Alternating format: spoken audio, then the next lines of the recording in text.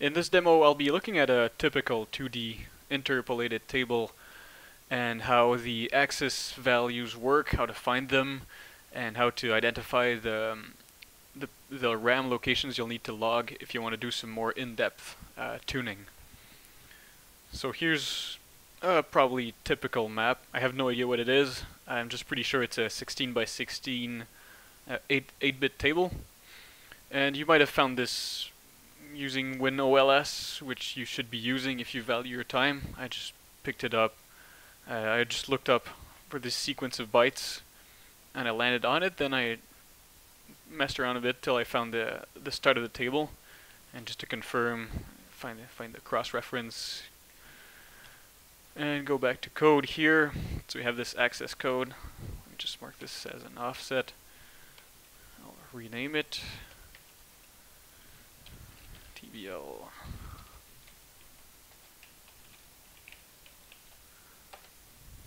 For lack of a better name.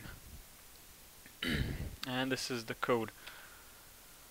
The graph view doesn't show it much better, so I'll just stick to this view for now. So this is pretty typical. This is a very usual code pattern. It'll load the table address into R4, then two other addresses into R5, R6, and then it'll jump to a function. So usually R5 and R6 are the axis lookup values. So let's see what that looks like. 8850, and IDEA made a mess of things, so I usually have to undefine this, go back. And in this case, I can tell these are bytes. Sometimes IDEA will think they're bytes, but they're 16-bit values. So for now, I'll just mark this as a byte. And it's also pretty obvious that there's 16 entries, so that also confirms that my table dimensions were correct. I'll just make this show a bit better. Alright, so these are the lookup values. And same thing for the other one. Undefine. Make sure I got the right one. 16, yes. Okay. So we have a table, two axis lookup tables, and a function. Now what I've noticed is most of the time, if R5 is X and R6 is Y, then the table is shown properly. That is, as you increase, as it looks up in the R5 value, it selects a column, and R6 will select the row. But I remember clearly that there's at least one or two maps that have that order transposed. What I mean is R6 will be columns and R5 will be rows. And it's really a pain to figure out for sure which one it is in the code. So you have to rely on other maps or really dig deep into the lookup function, which I've done. It's a bit tedious. I actually use a pencil and paper a lot for that. And you can figure it out for sure. The other way would be with a bit of a fancy logging, which I'll get into in a couple of minutes. So now we've found the axis lookup tables. Now let's go look at that function. Also, just a quick tangent here. R4, 5, 6, those are the standard registers for passing in parameters to a function. There's actually a fourth one, which is R7, which is right here. If you're familiar with Super H, you know that JSR actually executes one opcode right after, before jumping to the function, and that's how it loads argument number 4. And the next question is, well, what happens to extra arguments? Because to look up data in a table, you need 5 things. You need where the table is, you need the axis data, so that's X and Y. Then you need a value for both input values, let's call them like that. So one of them is passed in R7, and the other one is passed on the stack. So the reference for that is, well, I figured it out, but it's also documented in this brick of a document, which is just a C compiler, which I think Nissan has been using. They don't have a whole lot of choice, so it'd be logical that they'd be using this compiler. And by convention, it uses R4 through R7 for the first arguments, and then it pushes the other arguments on the stack. It's upside down to what I'm used to, so as the code runs, it pushes arguments here, argument area, then when it calls the function, the CPU takes care of putting the return address on the stack, and then any local variables will be added onto that. Okay, back to code here. I'll just call this table lookup. Sometimes when you're lucky, they're reused a whole bunch of times. Here it's just used twice.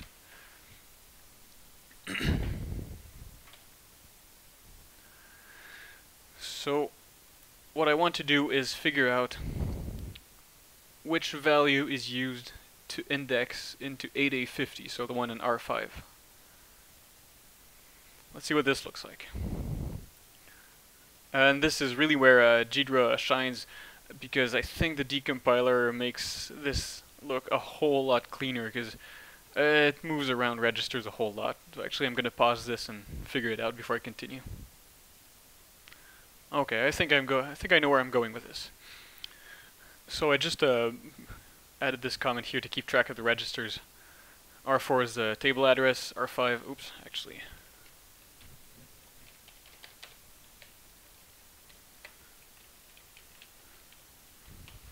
Address, okay.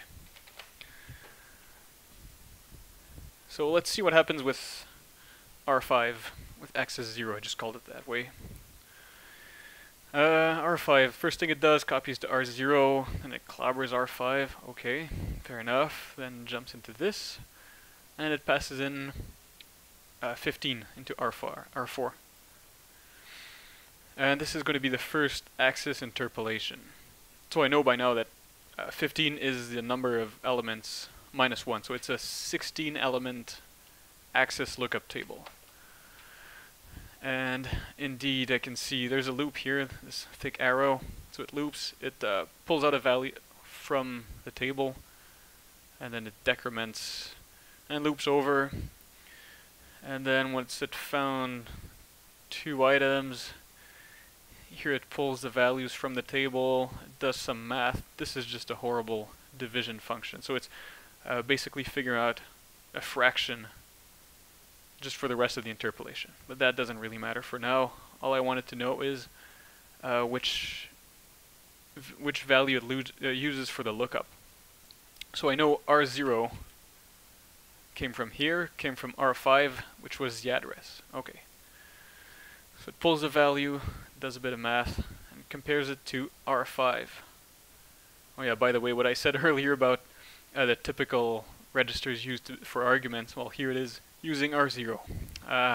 It happens. So R5 is compared to R1. R5, which one was that?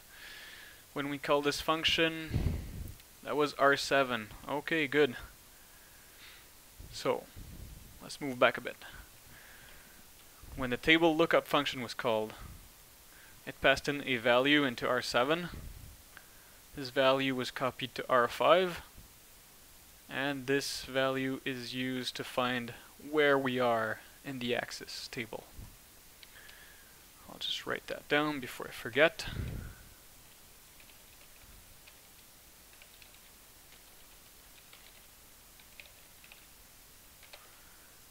Okay. Now for the other one. The other axis is R6, and here it is. It's set into R0. And then we call this function. Strangely, it's not using the same. We'll see why. And it looks an awful lot like the other one. This time it's also copying from R0. And where did R0 come from? It came from R6. Yeah, we know that. What is it compared to? R5. Okay, where does R5 come from? Ah, okay. So it came from that argument that was pushed on the stack. Perfect. That's axis 0. Axis 1, sorry, value. Good. And we also know that the value is a byte, because it's extended unsigned, and in the function 2 it was doing a comparison of just bytes. Sometimes you'll have one axis that's 8-bit values and the other one's 16 bits. So there'll be different lookup functions here. I don't know why they're using two different functions, but it doesn't really matter for what we're after.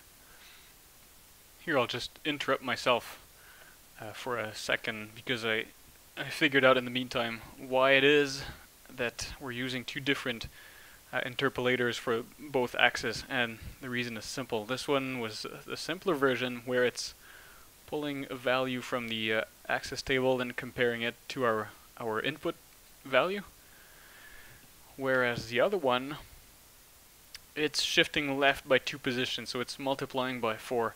So that happens sometimes, and it's something to keep in mind when figuring out scalings, or when logger values just don't make sense. Sometimes it pulls tricks like this, shifting left by 1 or 2 positions.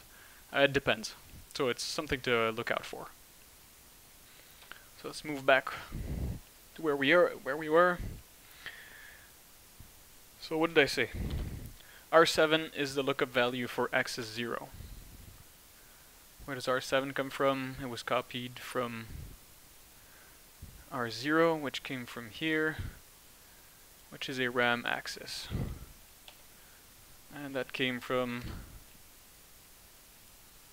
actually, FFFF 86B0 plus 18, that's C8. There it is. Well, there's nothing, it's just plain RAM. But if you were to log some parameters, this would be the one for axis 0. So you could log this one, and log the other one, which comes from the stack, as you recall, which was the first one pushed on the stack. And sometimes these look a bit weird, depending on how IDA analyzes it. Here, let's see. Okay, so it just pushes a byte at R15, which is the stack pointer, at plus 3 bytes, plus 3. Okay, that's just details. What I really want to know is where this comes from. R0 came from R0 plus 12. I'll have to backtrack a bit. I actually have a script to do this. Let me just fire that up. Okay, for some reason that script wasn't in my repo, it's somewhere else. I'll have to push that eventually. And I used to have it set up with a nice shortcut, because it was something I used pretty often. In exactly this scenario, you have a base plus offset address, and then R12, one of the registers is set. Here it's not so bad. Sometimes you have to go all the way up in the function to figure out what's the value in there, and then you gotta find the offset. It's a real pain. So with this script, let's just get mem access like this, and it computes the address and even makes a cross-reference, because if you just type in the address, and if you work it out manually and do this comment, IDA doesn't know, it can't keep track of this. But when you create a manual cross-reference like the script just did, I can mouse over to this, press X, and then there you go. So this makes it really useful when you're analyzing specific algorithms. But in this case, I was just after the address for this value, which is used to look up into the second axis. That's all I had to say on this topic. I hope this wasn't too long. And again, this might not be the most efficient method, but I think it's the one that gives the most precise results compared to just going in, say, WinOLS and looking at the axis and look at these numbers and, oh yeah, that looks like the axis data for whatever field table you're looking at. This will give you the definite answer. Alright, thanks for watching.